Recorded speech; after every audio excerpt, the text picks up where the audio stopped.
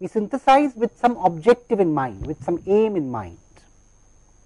And therefore, we are first going to try and put down the aims, the kind of aims that we would like to satisfy, to meet. And we are talking about filters. Filters are systems where, are LSI systems where the impulse response has a DTFT. So naturally, when we say we want to design filters, we are essentially asking what frequency response do you want out of the filter. So what do you mean by designing a filter? Designing a filter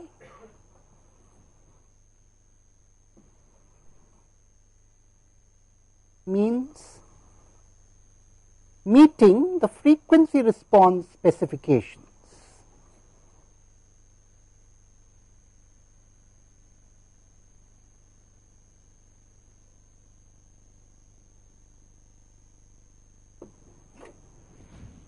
And when you say frequency response specifications, what are you talking about? There are two parts of a frequency response. A frequency response has a magnitude and a frequency response has a phase.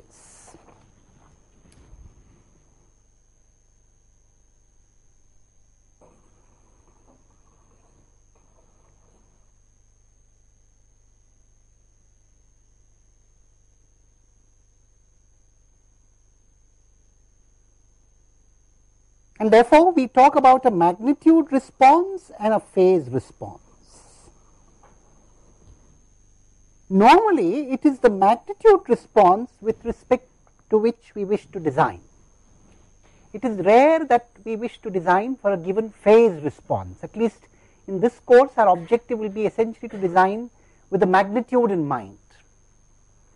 And the phase is an accompanying necessary evil. I have already remarked earlier on that the phase is a necessary evil. I have also put it as a problem or a challenge before you to answer why.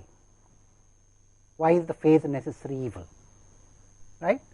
Anyway, the initial objective is to meet magnitude specifications, and phase is what we can get, given that we are trying to design for a set of magnitude specifications. And even among magnitude specifications, typically what we have are piecewise constant specifications. So, typically we are moving to an ideal of piecewise constant magnitude specifications.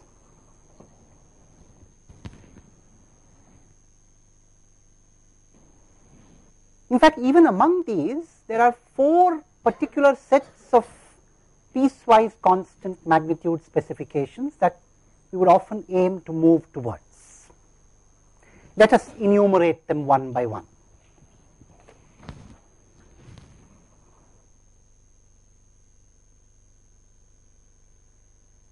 Of course, you will agree with me that we need to specify only between minus pi and pi. And we will of course want to deal with real filters. Real filters means filters with a real impulse response. So, let me write real impulse response filters. If the impulse response is not real, we are incurring the additional demand of complex number arithmetic, which we do not want to do, at least initially. So, it is easier to deal with real arithmetic, and we will do that. So, we want real impulse responses. Now, the moment the impulse response is real, what can you say about its frequency response? The frequency response is conjugate symmetric. So, the negative and positive frequencies have frequency responses that are complex conjugates. That means they have the same magnitude and they have opposite phase. Another way of saying it is, the frequency response is magnitude symmetric and phase antisymmetric. Right. So, we want magnitude symmetric, or the magnitude is an even function, and phase antisymmetric, or the phase is an odd function. Even, the magnitude is even, the phase is odd. And therefore, when we put down the specifications, we must of course put down the specifications with these constraints. The magnitude specifications must be symmetric and the phase specifications, if any, must be antisymmetric, or we leave the phase to be what it is and we do not specify it.